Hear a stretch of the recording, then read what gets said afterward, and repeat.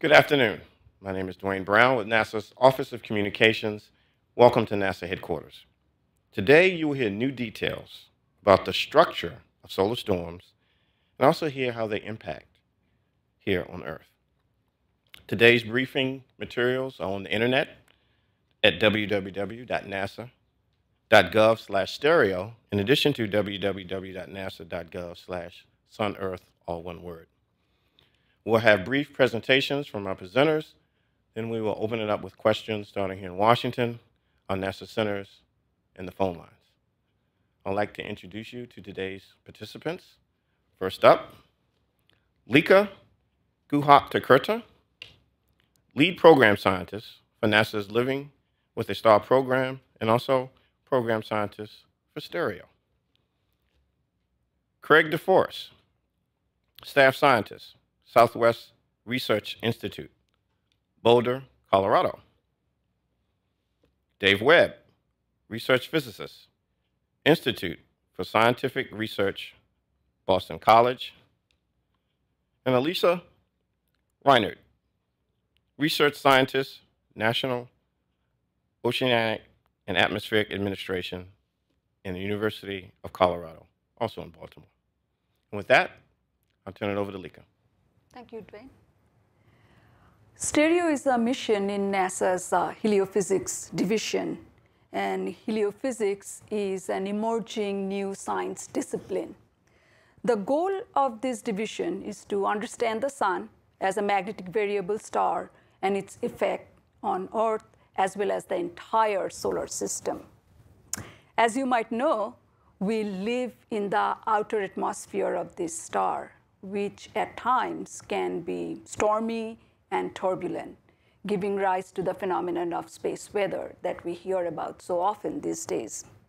So the three main objectives of this division is to really understand the basic plasma physics processes from sun to Earth and the solar system, which is vast, very complex, very dynamic, to understand the physics of the interaction between sun's magnetic field and Earth's own, which is where space weather phenomenon is felt, and then also to develop the scientific understanding necessary to really create these forecasting capabilities of these extreme dynamic conditions in space that is experienced by human or robotic explorer, wherever we choose to go. This is accomplished in a variety of ways. We have a research portfolio along with a set of flight programs that provide unique observations from really strategically located vantage point, which is very important for gaining the physics understanding that we are seeking. The flight programs are three. The Explorer program, which are typically small missions led by individual principal investigators, focusing on a subset of very small questions to which we can find scientific answers. Then we have two strategic lines, Solar Terrestrial Probe, and that goes after really science questions for science sake, and Stereo mission is actually part of this program.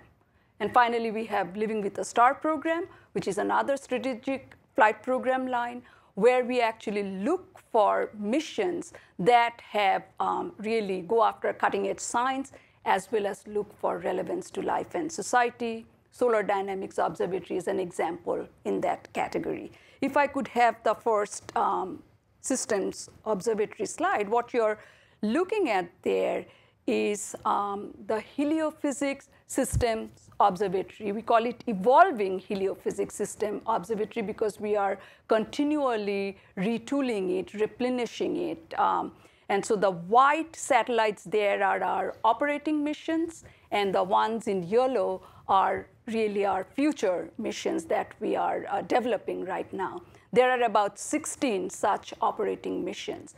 And so just looking at that, you realize that we have been studying this system for a while.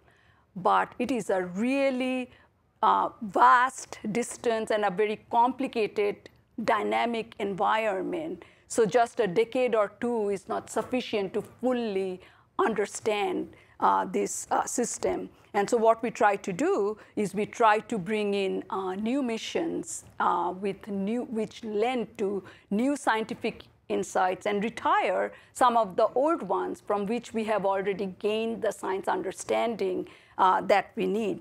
And in this context, I think stereo is playing a really vital role with its imaging capability as well as its in situ measurement capability. What you also see in this picture, what might appear to you is that there are just a large number of spacecraft. So just to kind of give you a perspective, the distance between the sun and Earth is 93 million miles. Well, it's not really obvious in this picture, but if you can imagine the sun being the size of a basketball, in comparison, then the Earth would be like a pinhead. And now you take these two objects and you put them at the two extreme ends of a basketball court. That's what you're looking at. That's the distance. And if you think about it in that terms, then these few satellite observations are really nothing. It's like measuring the ocean currents with just few buoys. And it's very difficult to get a full perspective of the ocean current if you're trying to do that. So you understand the enormity and the complexity that we are trying to understand with these satellites. And what stereo is doing is really with its imaging instruments, it's actually giving us a perspective on the turbulent solar wind and solar storms. And it is really giving us a picture which is a global image which replaces sort of the buoys in some sense. If I could have now a picture of the stereo perspective, and what stereo mission was launched about 5 years ago, October of 2006. The two spacecraft kind of launched from Earth orbit, and one spacecraft known as Stereo A, not a very imaginative name, but it's kind of leading the Earth orbit. Stereo B is lagging behind, and they are drifting at a rate of about 22 degrees per year. And what these two spacecraft do is initially they gave us a three-dimensional view of the solar wind and solar storms. And as they drift away now, they give us unique vision of the storms that are coming towards us. And the picture that you see is essentially a schematic cartoon of the particular storm that we are going to discuss in detail in this press conference, which took place in December of 2008. The two stereo spacecraft had an angular width of about 45 degrees. Stereo 2 spacecraft achieved its opposition, meaning they were 180 degrees apart in early February of this year, and they continue to drift. They will eventually go behind the sun, but today they are about 164 degrees behind. So just 5 years ago, if you think about it, solar wind was largely invisible to us. We could measure it with our spacecraft like ACE and WIND at Earth orbit. And solar storms could be viewed with spacecraft like SOHO very close to the sun. With Stereo's 5 telescopes today, we are actually witnessing the solar wind. We can see them, solar wind and solar storm blowing all the way from sun to Earth, which is pretty incredible when you think about it. Sheer observations from stereo have improved our ability to predict arrival of solar storms at Earth hugely, and you will hear about it in detail a little bit later. But the physics knowledge that we have gained from such observation is pretty impressive too. Now, what you have to remember that we are now able to provide constraints for our models. Models need input, data input, like density, velocity, magnetic field strength, its direction, shape of these structures, which really give us a sense of the magnetic topology that bound these structures. And with these, we are actually able to do much better modeling. And that is really very important. You know, sometimes we've seen many solar storms, and you think maybe all of them are traveling and arrive at Earth. That's not the case. a lot of stuff goes on between the sun and Earth. Some solar storms are kind of deflected or eaten away by solar wind. Some storms actually speed up in their transit. Some slow down. Some storms have their structure kind of distorted by the environment of the solar wind that they are traveling through. And so and stereo is actually observing all of this, all the way from the beginning to the end. And so to give a really detailed description of one such storm is Craig DeForest. Thank you, Lika. So the news today is that for the first time, we've been able to image a coronal mass ejection with lots of detail and a photometric quality all the way through its entire life cycle, from the inside of the solar corona until it impacted the Earth 3 days and 93 million miles later. Now, this was enabled by new processing methods that were applied to archival data from the International SECI instrument, onboard stereo. So I'd like to introduce a movie of the science. We've combined 5 separate cameras' views into one frame. And I'll just give you the movie to start with. So if we could roll the science movie here. On the right side of the frame, you see the lower solar corona, and you'll see a coronal mass ejection form down in the corona and be launched into space, crossing the entire solar system until it becomes a 50 million mile high wall of plasma about to envelop the Earth. Now, for a sense of scale, the Earth on your screen would be microscopic. We've actually drawn a little icon on there because you wouldn't be able to see it otherwise. The scale of these events is simply immense. For the first time, we're able to actually track through these outer regions of the image here on the left-hand side in black and white as the structure evolves and distorts before impact. So for 40 years or more, we've understood that the sun occasionally hurls billion-ton clouds of material at 1 to 3 million miles an hour into interplanetary space. When those clouds impact the Earth, they cause space weather effects that affect our technology, cause auroras, that sort of thing.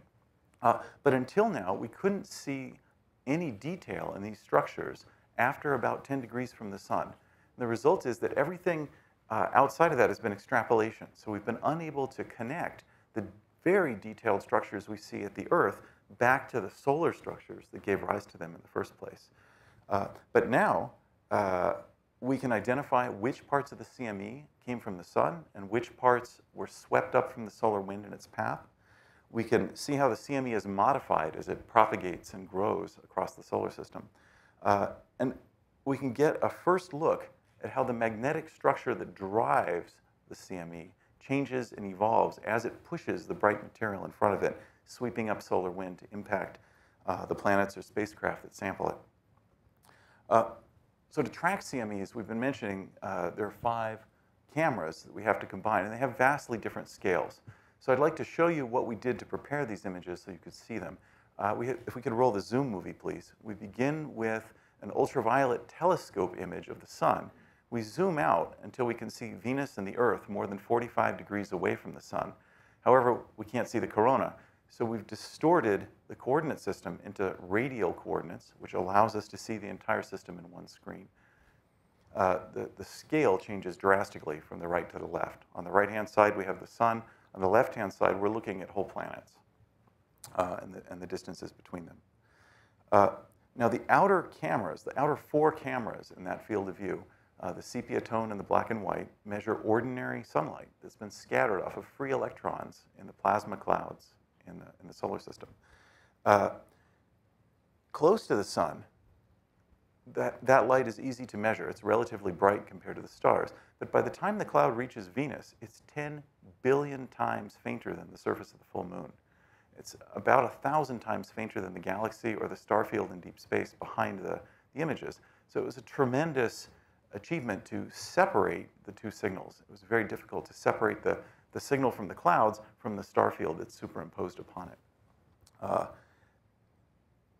it. It's a testament to the quality of the instruments from NRL and the Rutherford labs that we're able to drill this far into the data and actually find something there at the bottom. So moving back to the science, let's review the data that I showed you at the beginning in slower motion. Now, pay close attention, not just to the bright front as it sweeps across, but to the dark void behind it. And I'll narrate as we run the gauge movie here. So again, we'll see the event form in the lower corona. It's visible in the ultraviolet. And we'll see it propagate through the brown-toned lower corona and out into the heliosphere, growing and distorting as it moves. You can see the dark region behind the front is full of magnetic field, and that's what's driving the event. As it picks up material from the surrounding solar wind and gains brightness in front, the magnetic field, the magnetic flux rope that's doing the pushing distorts. When the whole event hits the Earth, the wind gauge pegs at 20 atoms per cubic centimeter and then returns back to normal levels, indicating that, in fact, we are measuring the appropriate thing. That gauge is driven by in situ measurements from NASA's WIND spacecraft that was actually at the Earth and detecting this event as it went by. So to sum up, we have for the first time, we've tracked a complete CME life cycle from the interior of the corona out to the Earth. This was achieved by reprocessing existing data from really stunningly high quality archives from stereo. And this should give us new insights into how solar storms evolve and connect the events that we can measure at the Earth back to their solar origins. With that, for more context, I'll hand you over to Dave Webb. Okay, thank you, Craig. These movies are very important to solar wind studies, especially those that involve the evolution and interaction of this material in the inner heliosphere. Heliospheric imaging itself bridges a gap between observations near the sun and those much further out at the distance of the Earth or beyond, as we've seen here.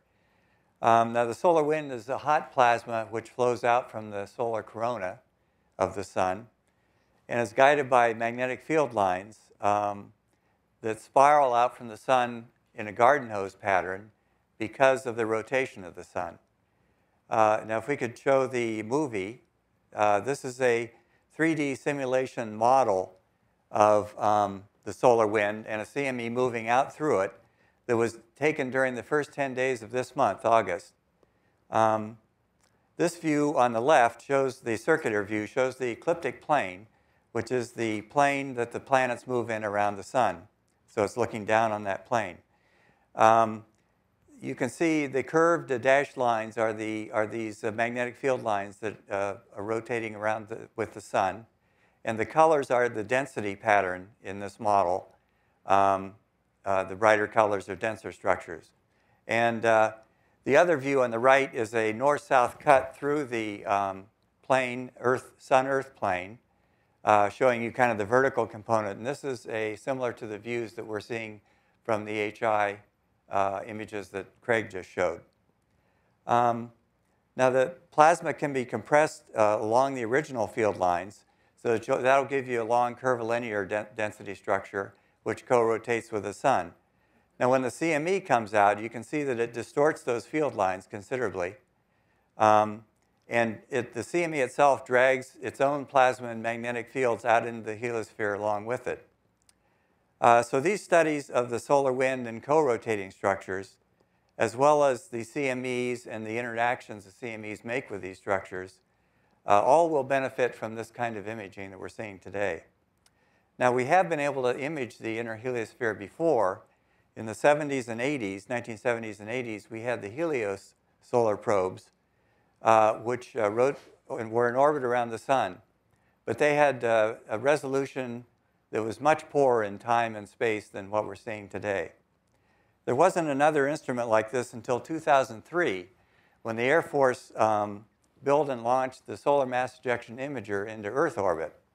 And of course, then the stereo HIs we're seeing now were launched in late 2006. Data was taken early in 2007. So it was almost 4 years later. SME was very successful, but it can't view within 20 to 30 degrees of the sun. It has noise because it's in Earth orbit from particles and aurora in Earth orbit. And it's also nearing the end of its lifetime. Aside from SME and the HI instruments, there are no other telescopes right now that can view the inner heliosphere like we're seeing today. So these observations are now achieving a goal that scientists have had or worked towards for about 4 decades now. This goal was to observe and understand the basic structure of the solar wind.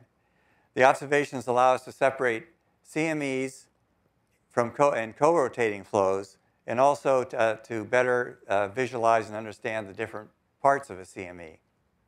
For instance, the sheath region, which is plowed ahead of the CME as it's moving out through the heliosphere, has a density which is likely related to the strength of the CME following behind it. This has space weather implications that we'll hear about in a minute. Finally, these images will permit global views of the solar wind and CMEs and so forth when this data is put into various kinds of models, such as the one I just showed you. Now we'll turn it over to Alysha, who will discuss the space weather aspects. Thank you. So I'm a researcher at the NOAA Space Weather Prediction Center, or SWPC we call it. SWPC is responsible for operational space weather forecasting, and so we complement the basic research that's done at NASA.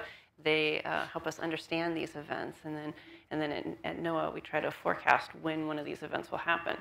And the reason we care is because when one of these CMEs, one of these coronal mass ejections, pass the Earth, they can cause problems with satellites. We've had a couple cases where power grids have been disrupted. GPS signals can be made inaccurate when these storms are passing. So it's good to know in advance so we can be able to warn people who rely on these technologies that there may be problems. The CMEs also cause the aurora, so they're not all bad. We have some good benefits from that. NASA helps us with our predictions by both the basic research to help us understand these events and by providing what we call beacon data, which is lower resolution data that can be beamed to SWPC forecasters instantly so that they can make their forecasts with the latest observations available. Now, before stereo was launched, we had the SOHO LASCO instrument, and that's how we observed our CMEs. And so if we roll this movie we have here, we can see some CMEs with LASCO. This was a very active time, so you see a lot of CMEs, these bubbles of plasma coming out in all different directions. Now, the forecasters use this to, we can measure the speed of these CMEs, but there are a couple problems. One of them is that the CMEs we care about are the ones that are coming towards us. And so because of the angle, it's a little more difficult to measure the velocity, and you also get these proton events like you can see here. The other problem is that SOHO images very close to the sun, and so you're only seeing the early stages of these CMEs as they're coming out. So you can measure the velocity, but the CME may speed up or slow down as it heads out towards the Earth. We have models that try to account for this, but they're still a bit inaccurate. We can get a window of about 12 to 14 hours of when we think the CME will get to the Earth. And of course, we'd like to do better than that. With the stereo HI instruments, with stereo, once stereo is launched, we have a couple benefits. And one of those is that stereo is moving away from the Earth, so you get a side view of the CME, so you can measure the speed a lot more accurately. Also, with the HI instruments, you're able to image the CME as it goes out from the sun, much further out towards the Earth. And so just using these images as they were, we're able to improve our predictions to about an 8-hour window at the Earth. And we think that with Craig's technique, we can do even better than that, because now we're able to really see the CME all the way out to the Earth in detail and see a lot of the substructures.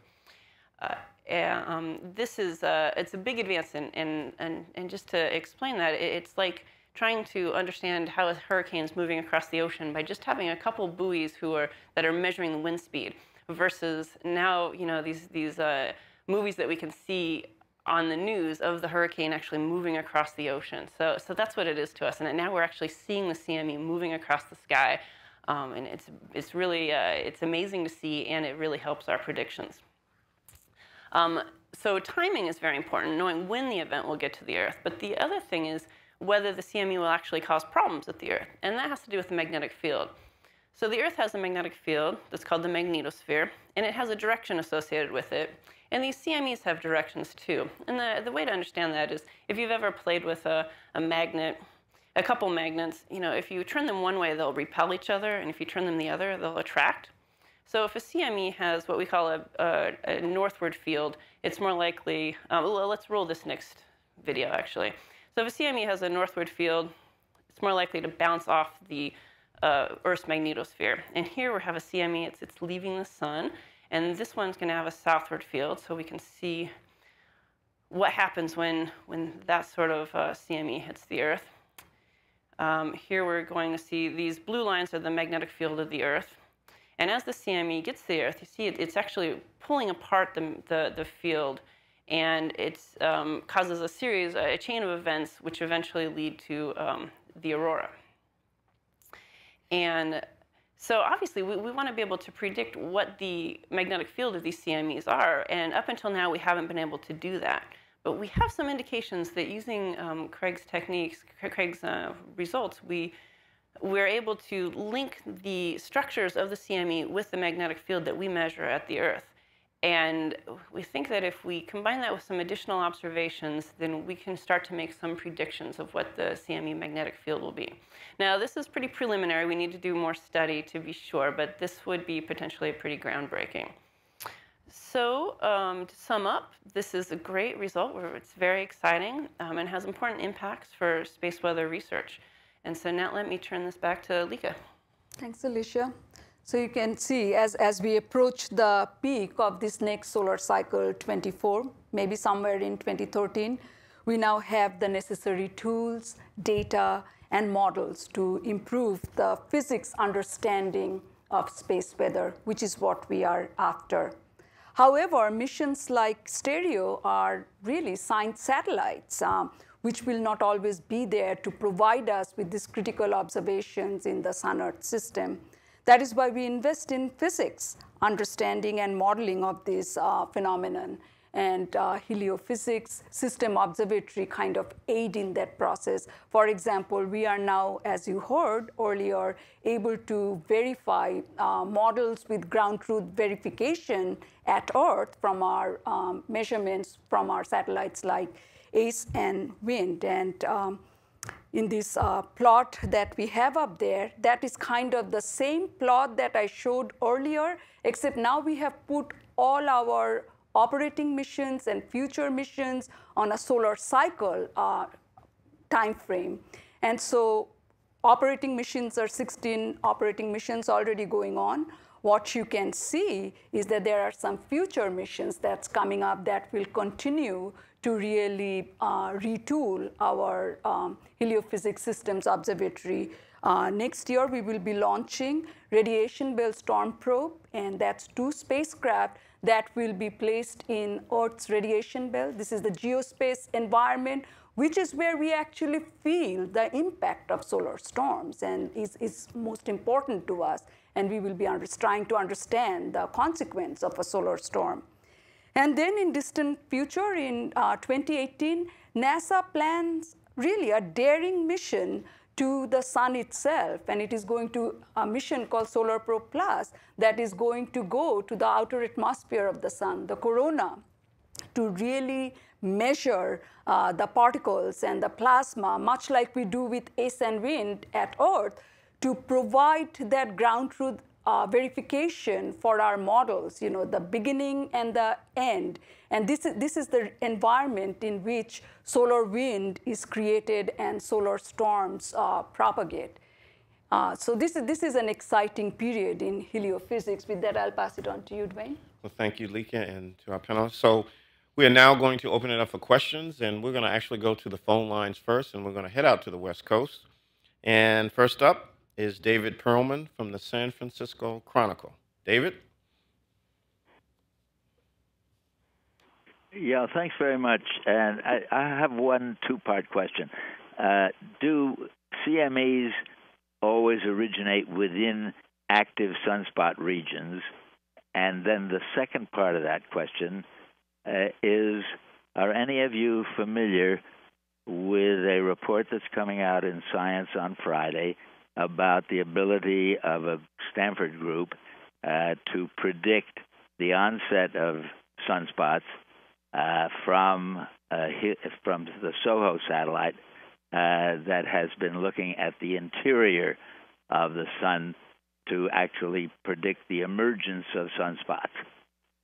And would somebody, whoever answers this, would you please identify yourself, because I'm not in the studio audience. Okay. Thanks, David. Craig, did you want to take the first question, or is that going to be Sure. Dave? Oh, Dave will take that. Dave is here. As far as the what CMEs are associated with or come from back at the sun, many of them, especially the most energetic, are associated with active regions and flaring in active regions.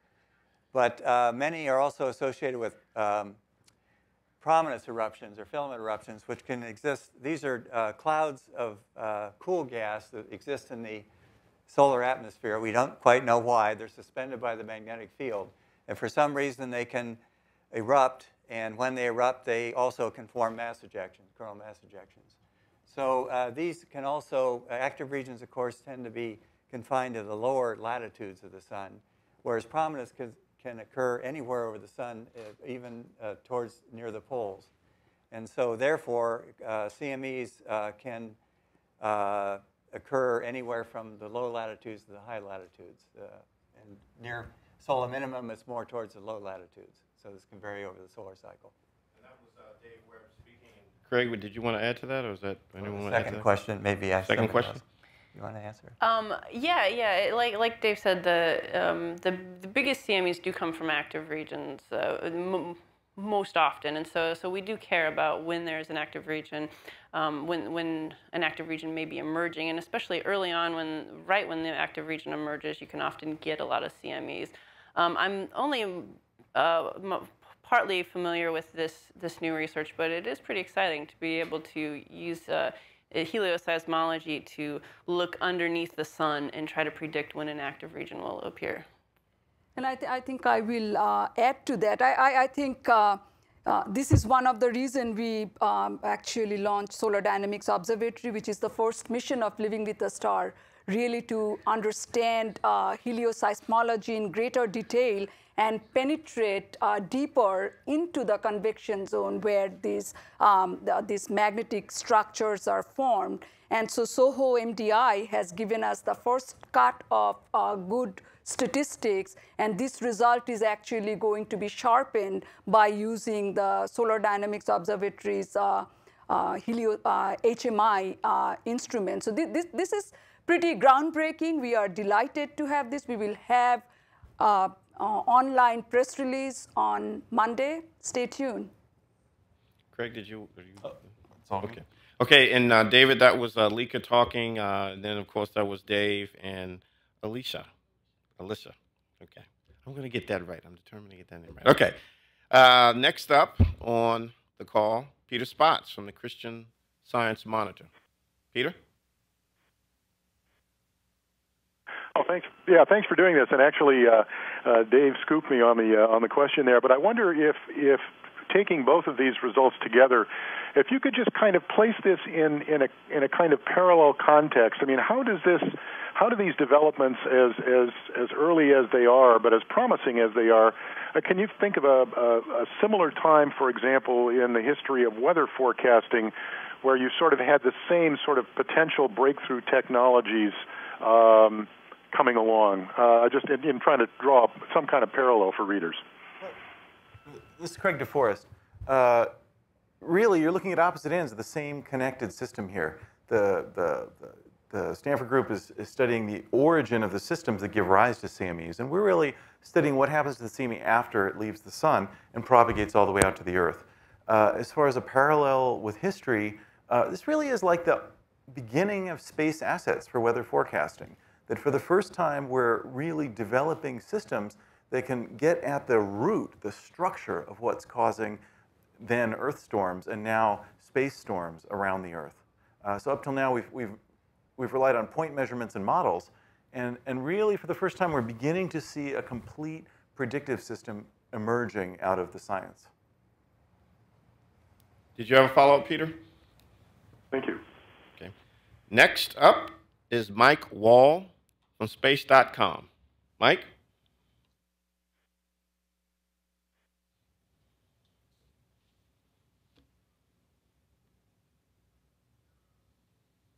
Going once, going twice. Mike, are you with us? Okay. All right. Let me take a question from one of the .coms, and I believe this is going to be for all four of you all, so we just go down the row here. And The question is, with the public fascination of the sun, how can you personally tell the public on how we are more prepared and what we know about the sun from past, present, and future? Well, we can tell a lot, actually. As I was indicating, that even 5 years ago, there were stuff we didn't know. And 5 years later, with observations from Stereo or Solar Dynamics Observatory, our whole view of how the sun behaves as a magnetic variable star is changing right in front of our eyes. So it is a really dynamic time in the history of heliophysics where our observations are ahead of our theoretical insights and understanding. But we are seeing these things for the first time, and we are grappling as to what is going on. So I don't know what more to say, but this is a very rich time for understanding heliophysics and space weather evolution. Greg, your personal views? Well, I have to agree with Lika that we're making tremendous strides. When I first got interested in this field as a boy, solar physics was sometimes referred to as dermatology because we could see features on the sun and not the interior yet, but we couldn't really understand them. And over the course of just my lifetime, we've seen the data get better to be where we're measuring the things we need to be measuring. And we've seen the models and data processing get better to where we can really encompass this phenomenally complex system. Plasma physics is extraordinarily complicated. The physics of solar flares involves differences in scale between things the size of Jupiter and things the size of this television studio. And encompassing that is just very difficult. And we've really seen a tremendous amount of this puzzle come together for the sun and by extension to stars in general, just in the course of a lifetime.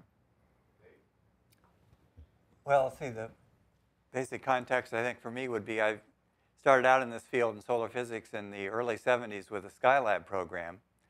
And at that time, we made many new exciting discoveries about looking at the sun itself in detail. Coronal mass ejections were kind of only discovered around that time, so that's 40 years ago. And since then, at that time, we knew nothing about how these things really connected with the heliosphere and the Earth and so forth. We could only make crude guesses at this. Now, with data like you're seeing today, we can actually, as I said, understand these things coming out from the sun, track them all the way to the Earth and beyond, and understand much better what they're what's happening with them as far as the systems approach goes. So we've made huge strides in my lifetime, or my working lifetime. It's very exciting to see this. And of course, now we have these future missions like Solar Probe, where we'll actually go into the atmosphere of the sun, and that'll be very exciting. So it's a very exciting time to be doing this work. Alysha? Yeah, and I'd say that the work that I do, I sort of straddle the basic research that NASA does and the predictions that NOAA does by being based at NOAA.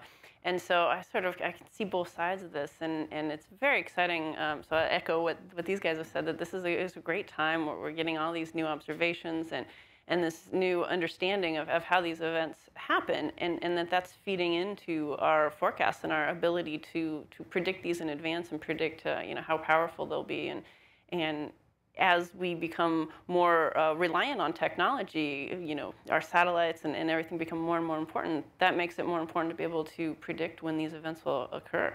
So it's an exciting time.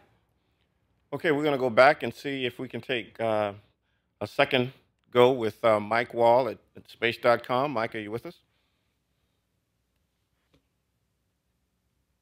Yeah, I just had a phone glitch. Can you guys hear me this time? Read you loud and clear. Okay, great. So actually, Stereo launched about 5 years ago. I was just wondering, why did it take until now for you guys to sort of be able to see this in this new way, to see all this data in this new way? Well, I can address that. This is Craig DeForest. This is an extraordinarily difficult extraction problem, and we've highlighted the science that we've been doing more than the technique of extracting the data.